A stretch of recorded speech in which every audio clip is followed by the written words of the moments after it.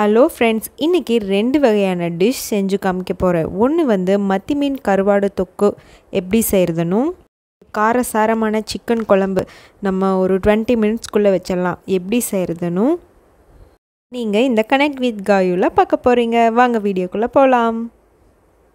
15 மத்தி மீன் கருவாடு துண்டு வந்து தொக்குக்காக எடுத்து வச்சுருக்கேன். மத்தி மீன் கருவாடை வந்துட்டு நம்ம கொஞ்சம் நேரம் தண்ணியில் ஊற வச்சதுக்கப்புறமா நல்லா வாஷ் பண்ணி எடுத்துக்கணும். நிறைய செதில்கள்லாம் இருக்கும், ஸோ பார்த்து கேர்ஃபுல்லாக வாஷ் பண்ணுங்கள், இல்லைன்னா மத்தி மீன் வந்துட்டு சீக்கிரமாக உடஞ்சிடும். கருவாடு தொக்கு செய்கிறதுக்கு தேவையான பொருட்கள் பார்த்தலாம். சின்ன வெங்காயம், பெரிய வெங்காயம், 2 தக்காளி, கொஞ்சமாக வரமிளகாய், கருவேப்பிலை. நம்ம சின்ன வெங்காயம் பெரிய வெங்காயம் ரெண்டுமே போடலாம். ரெண்டுமே வந்துட்டு நல்லா டேஸ்ட்டாக தான் இருக்கும். 2 பெரிய வெங்காயம் எடுத்திருக்கேன், கொஞ்சமாக வந்துட்டு சின்ன வெங்காயம் எடுத்திருக்கேன். கருவாடு தொக்கு செய்கிறதுக்காக நான் ஒரு குக்கர் வச்சுருக்கேன். நீங்கள் கடாயில் கூட செய்யலாம். எனக்கு இந்த குக்கரில் செய்கிறது ஈஸியாக இருக்கும், ஸோ அதனால் நான் குக்கரில் செய்கிறேன். குக்கர் வச்சுட்டு எண்ணெய் ஊற்றிக்கலாம். எண்ணெய் காஞ்சதும் கடுகு, உளுத்தம்பருப்பு எல்லாம் போட்டு நல்லா பொரிஞ்சு வந்ததுக்கப்புறமா நம்ம வெட்டி வச்சுருக்கிற சின்ன வெங்காயம் பெரிய வெங்காயம் ரெண்டையும் ஆட் பண்ணிக்கலாம். நீங்கள் சின்ன வெங்காயம் மட்டும் போட்டு செய்யலாம், அதுவும் நல்லாயிருக்கும். பெரிய வெங்காயம் மட்டும் போட்டோன்னா ஒரு மாதிரி ஸ்வீட்டாக இருக்கும், ஸோ அதுக்காக நம்ம சின்ன வெங்காயம் பெரிய வெங்காயம் ரெண்டும் போட்டுக்கிட்டால் அதுவும் நல்ல ஒரு டேஸ்ட் கொடுக்கும். நல்லா வெங்காயம் வதங்கினதுக்கப்புறமா நம்ம பச்சை மிளகாய் கிடையாது, வரமிளகாயும் கருவேப்பிலையும் வந்துட்டு ஆட் பண்ணிக்கலாம். நல்லா அதுவும் வதக்கி விட்டதுக்கப்புறமா நம்ம தக்காளி சேர்த்துக்கலாம். ஒரு 1/4 டீஸ்பூன் மஞ்சள்தூள் சேர்த்துருக்கேன். ஒரு 1 டீஸ்பூன் வந்துட்டு மிளகாய்த்தூள் எல்லாம் நல்லா சேர்த்துட்டு வதக்கி விட்டுக்கலாம். தக்காளி நீங்கள் ஒரு தக்காளி எக்ஸ்ட்ரா கூட ஆட் பண்ணிக்கலாம். தொக்குக்கு வந்துட்டு தக்காளி ஃப்ளேவர் நல்லா இருக்கும். நம்ம தண்ணி எதுவும் கொஞ்சமாக ஆட் பண்ணிக்கணும், பார்த்து ஆட் பண்ணுங்கள். தண்ணி ரொம்ப தண்ணி ஊற்றினா நல்லா இருக்காது தொக்குக்கு. இப்போது 1 டீஸ்பூன் கரம் மசாலா மட்டும் நான் ஆட் பண்ணியிருக்கேன். நம்ம இது கூட வாஷ் பண்ணி வச்சுருக்கிறேன் மத்தி கருவாடு தொக்கு சேர்த்துட்டோம். நல்லா மெதுவாக கிளறி எடுத்துக்கோங்க. ஸோ இப்போது சூப்பரான ஒரு மத்தி கருவாடு தொக்கு ரெடி ஆகிடுச்சு. 15 மினிட்ஸ்க்குள்ளேயே நமக்கு குயிக்காக ரெடி ஆகிடும் இந்த தொக்கு. சூப்பரான ஒரு மத்தி கருவாடு தொக்கு வந்து ரெடி ஆயிடுச்சு. இந்த மத்தி கருவாடு தொக்கு வந்து ரச சாதம், மோர் சாதம், தயிர் சாதம், பருப்பு சாதம், அப்புறம் பழைய சாதத்துக்கு ரொம்ப சூப்பராக இருக்கும். கண்டிப்பாக எல்லோரும் ட்ரை பண்ணி பாருங்கள். ஈஸியாக நம்ம 15 மினிட்ஸ்க்குள்ளேயே வந்துட்டு செஞ்சிடலாம். கருவாடு தொக்கு வந்து நம்ம 2 நாளைக்கு கூட வச்சு சாப்பிட்லாம், அவ்வளோ டேஸ்ட்டாக இருக்கும். நம்ம ஃபஸ்ட்டு நாள் செஞ்சதை விட 2வது நாள் 3வது நாள் அப்படி சாப்பிட்டீங்க அப்படின்னா ரொம்ப டேஸ்ட்டாக இருக்கும். கண்டிப்பாக எல்லோரும் இந்த தொக்கு ட்ரை பண்ணி பாருங்கள். ஈஸியாக என்னடா பண்ணலாம் அப்படிங்கிற டைமில் இந்த டிஷ் வந்து உங்களுக்கு யூஸ்ஃபுல்லாக இருக்கும். நெக்ஸ்ட்டு ஒரு காரசாரமான சிக்கன் குழம்பு எப்படி செய்யலான்னு பார்க்கலாம். அதுவும் என்னோடய ஸ்டைலில் நான் எப்படி செய்கிறேன் அப்படிங்கிறது தான் உங்களுக்கு செஞ்சு காமிக்க போகிறேன். எப்போயுமே நான்வெஜ்ஜுக்கு வந்துட்டு ஃப்ரெஷ்ஷாக மசாலா அரைச்சி பண்ணோம் அப்படின்னா செம்ம டேஸ்ட்டாக இருக்கும். ஸோ எப்படி செய்கிறதுன்னு இப்போ பார்க்கலாம் வாங்க. அதுக்காக நான் 1 டீஸ்பூன் கொத்தமல்லி, 1 டீஸ்பூன் சீரகம், 1/2 டீஸ்பூன் சோம்பு, கொஞ்சமாக கசகசா, 2 பட்டை, 4 கிராம்பு, அப்புறம் உங்களோட காரத்துக்கு ஏற்ப நீங்கள் வரமிளகாய் ஆட் பண்ணிக்கலாம். நான் எனக்காக ஒரு 7-8 வரமிளகாய் வந்து ஆட் பண்ணியிருக்கேன். சேர்த்துட்டு எல்லாம் சேர்த்து கொஞ்சம் வறுத்ததுக்கப்புறமா 1 டேபிள் ஸ்பூன் வந்துட்டு எண்ணெய் ஆட் பண்ணி நல்லா ஃப்ரை பண்ணி எடுத்துக்கலாம். இது வந்து குழம்புக்கான பொடி. ஸோ நல்லா நம்ம வறுத்து எடுத்துக்கணும்.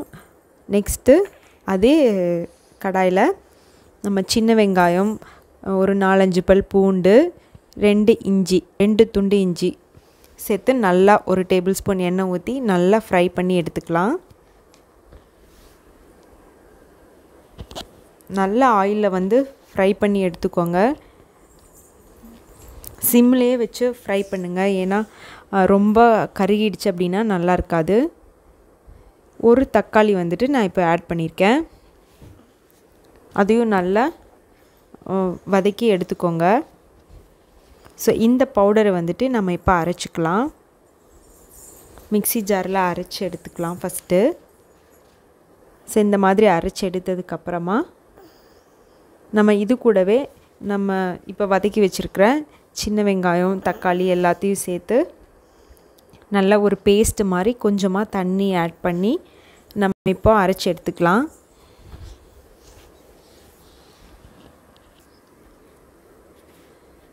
நல்லா போட்டு அரைச்சி எடுத்துக்கோங்க. இந்த மாதிரி அரைச்சி எடுத்துக்கோங்க.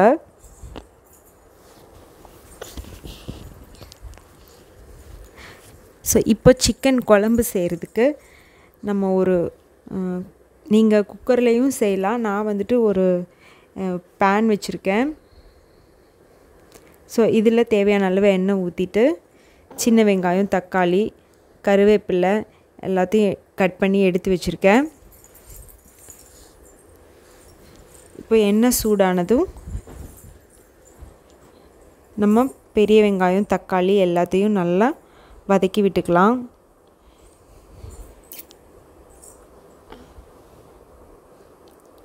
நல்லா ஆயிலில் ஃப்ரை பண்ணி எடுத்துக்கோங்க. நீங்கள் கடுகு கூட ஆட் பண்ணலாம். நான் வந்து கடுகு ஆட் பண்ணலை.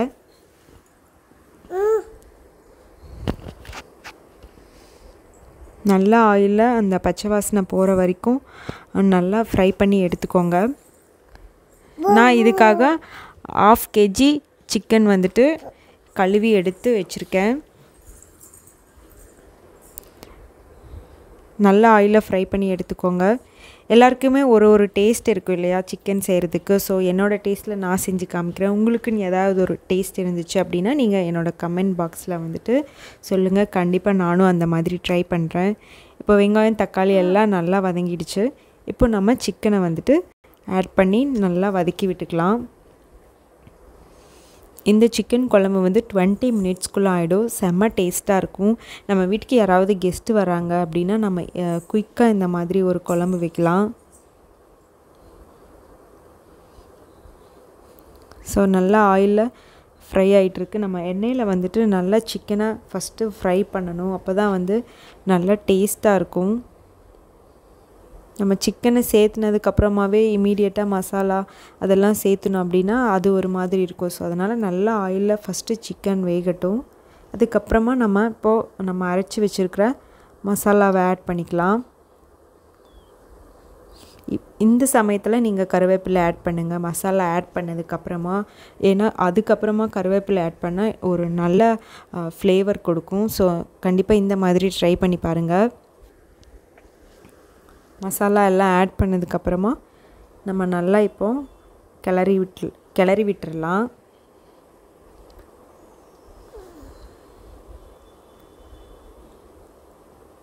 நம்ம ஃப்ரெஷ்ஷாக அரைச்சி செய்கிறோம் இல்லையா, ஸோ அதுவே ஒரு நல்ல டேஸ்ட்டாக இருக்கும். நீங்கள் தேவையான அளவு தண்ணி வந்து ஆட் பண்ணிக்கலாம்.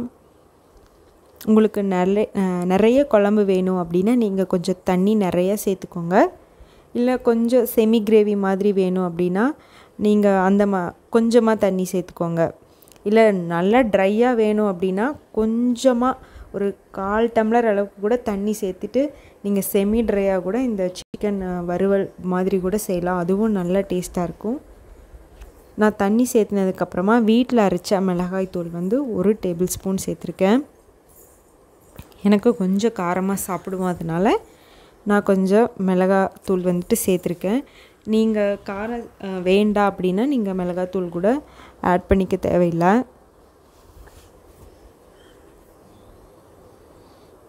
கொஞ்சமாக மஞ்சத்தூள். ஆக்சுவலி மஞ்சத்தூள் வந்து நான் ஃபஸ்ட்டு ஆட் பண்ண வேண்டியது மறந்துட்டேன். அதுக்கப்புறமா தான் நான் ஆட் பண்ணேன்.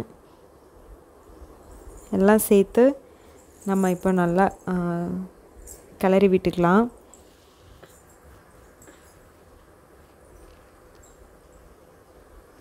தேவையான அளவு கல்லுப்பு ஆட் பண்ணிக்கோங்க.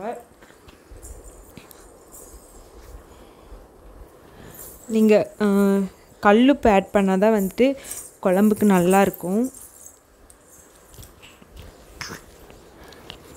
ஸோ நல்லா கிளறி விட்டுக்கோங்க.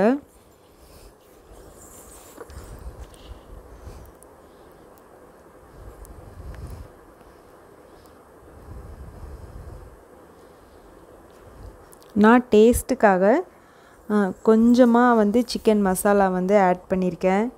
அது நீங்கள் வேணும் அப்படின்னா ஆட் பண்ணிக்கோங்க, இல்லைன்னா விட்டுறலாம்.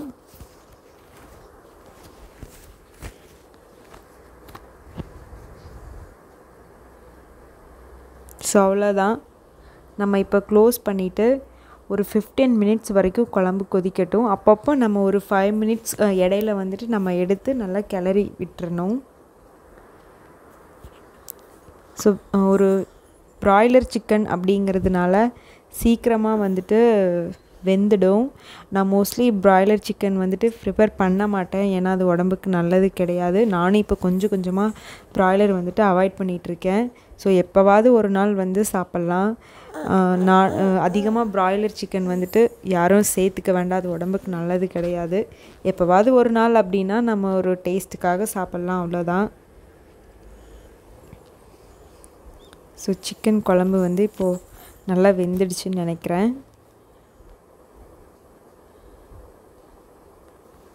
நம்ம இந்த டைமில் ஸ்டவ்வை ஆஃப் பண்ணிடலாம். நல்லா வெந்துருச்சு குழம்பு.